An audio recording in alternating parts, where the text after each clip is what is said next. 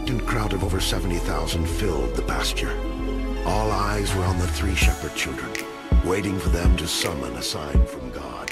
It's the only time in the history of Christianity that messages announced in advance a miracle. Incredible vision that stunned thousands.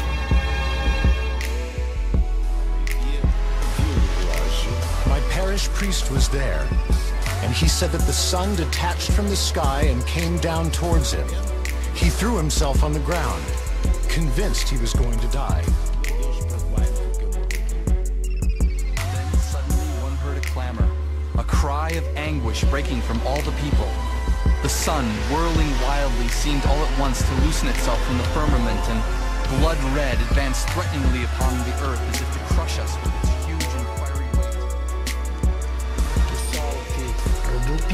The sun was whirling round and round, with intense movements and different colors, looking like it is going to fall onto the earth. Fatima, Portugal, is one of Catholicism's most sacred sites.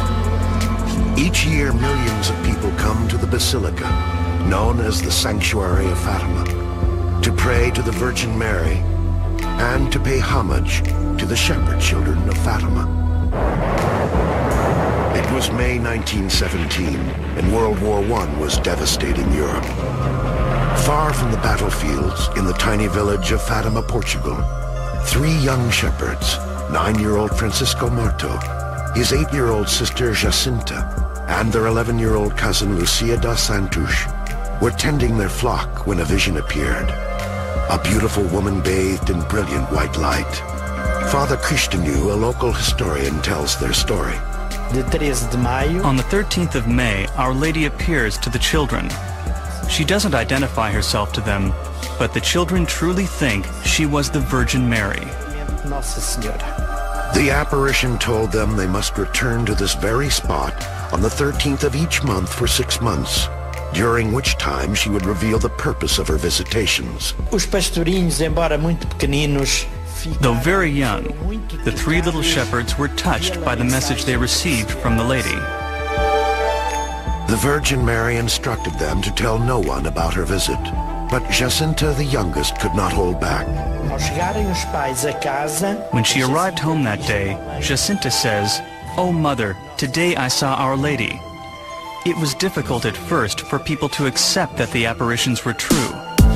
The first to doubt them was Lucia's mother. When she heard about it, she became very upset, and she even punished her own daughter, Lucia. The same held true for Jacinta and Francisco's mother. According to their brother João Martu, in possibly the last interview given before his death in May 2000, he recalls what happened. Our mother scolded them.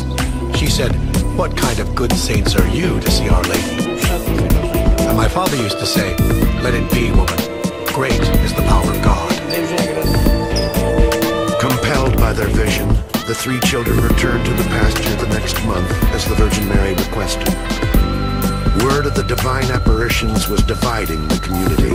Some vilified the children as blasphemers. During that time, there were people who threatened them, saying that they would punish them.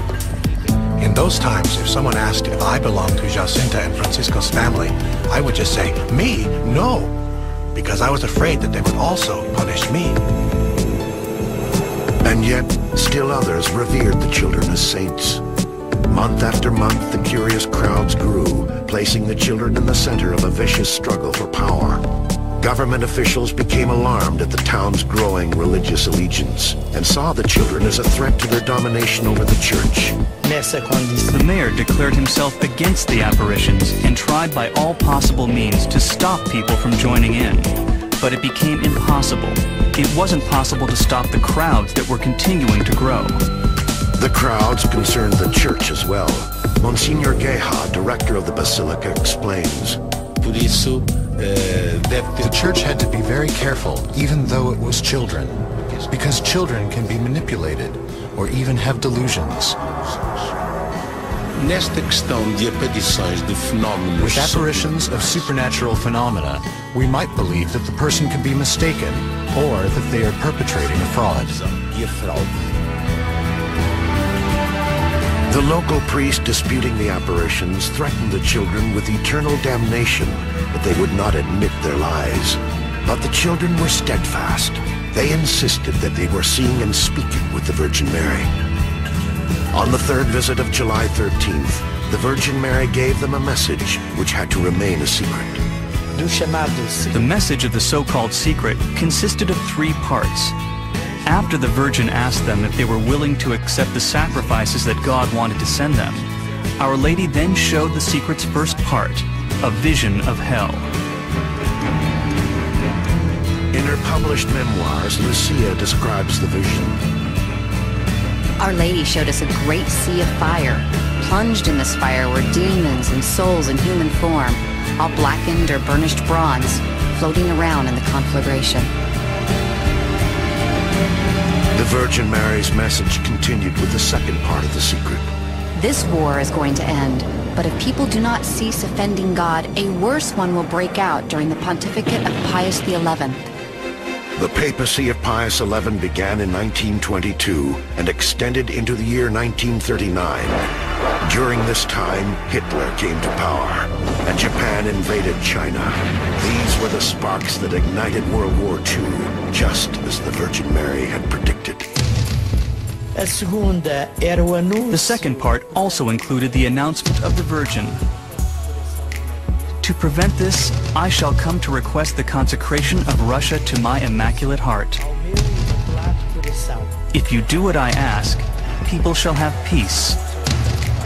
Otherwise, Russia shall spread its mistakes.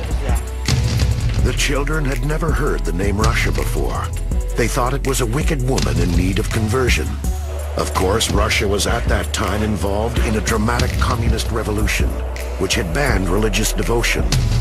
James Hardiman, former skeptic and Fatima novelist, now sees a clear and prophetic connection between the children's message and global events. Mary said that Russia would spread its evils all over the world, and entire countries would cease to exist. And of course that happened. They vanished behind the Iron Curtain. But then Mary also prophesied that this could be reversed by consecrating Russia to the Immaculate Heart of Mary. In 1984, the Pope's call for atheist Russia's return to God would coincide with Mikhail Gorbachev's rise to power. 4 years later, Gorbachev would become the first Russian president to meet with the Pope, just as the Soviet Union began its rapid disintegration. It now appears that this sequence of events was predicted by the children of Fatima. Fatima is the only time in the history of the world that current events, current affairs, political substance has been included in the messages of Mary. It seems now that the 2 secrets predicted 3 cataclysmic events: the rise of communism, World War II, and the end of the Soviet Union. But the children told of a 3rd secret, and Mary's order that they keep it to themselves. The responsibility for that 3rd secret would subject the children to terrible threats and stretch their courage to the breaking point. But the thought of a divine message being kept secret, particularly by 3 young children, did not sit well with authorities. On August 13th, the local administrator, Arturo de Oliveira Santos, kidnapped the 3 children on their way to meet the Virgin Mary. He hoped to disappoint the crowds who had gathered. He also wanted to learn the final secret. On the 13th of August, the mayor of this region, who was a very bad man and completely against the church, came here full of power and took them. He kept them there on the 13th and 14th and on the 15th. He thought that if they weren't there at the field by the time of the apparitions, that all this matter would end. So he kept them locked up. In an effort to learn the secret, the administrator threatened to boil each of them in oil, but the 3 children courageously maintained their silence. What's really amazing to me is the children's sincerity, because the children must have really been convinced of the reality of God. I think this is the most moving thing, especially because they were children. When the children were finally released, they immediately returned to the pasture. The Virgin Mary again appeared. Jacinta and Francisco's brother, João Martu, gives his first-hand account of that day's events. They were facing an oak, and Lucia was talking, but I couldn't understand a word of what she was saying. I said to myself, I can see nothing there, and so neither can they. And that's how I thought.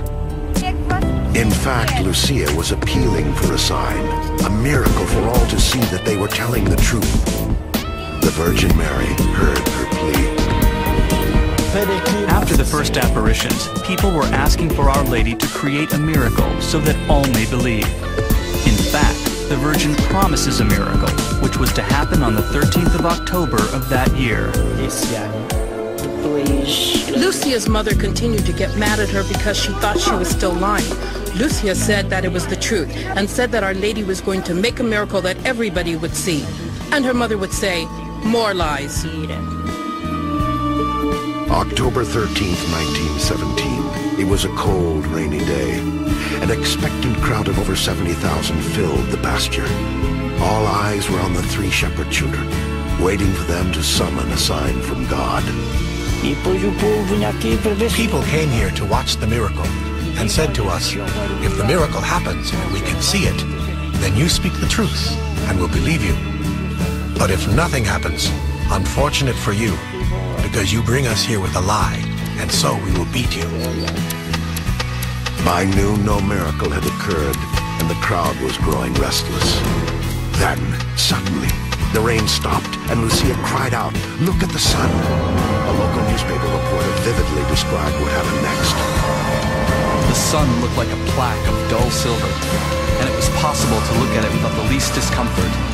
But at that moment, a great shout went up, and one could hear the spectators nearest at hand shouting, "A miracle! A miracle!" The sun was whirling round and round, with intense movements and different colors, looking like it is going to fall onto people. My parish priest was there, and he said that the sun detached from the sky and came down towards him. He threw himself on the ground, convinced he was going to die. Then suddenly one heard a clamor, a cry of anguish breaking from all the people. The sun, whirling wildly, seemed all at once to loosen itself from the firmament, and blood red advanced threateningly upon the earth as if to crush us with its huge and fiery weight. The sensation during those moments was truly terrible. Lucia's cousin Maria was a small child when she witnessed this event.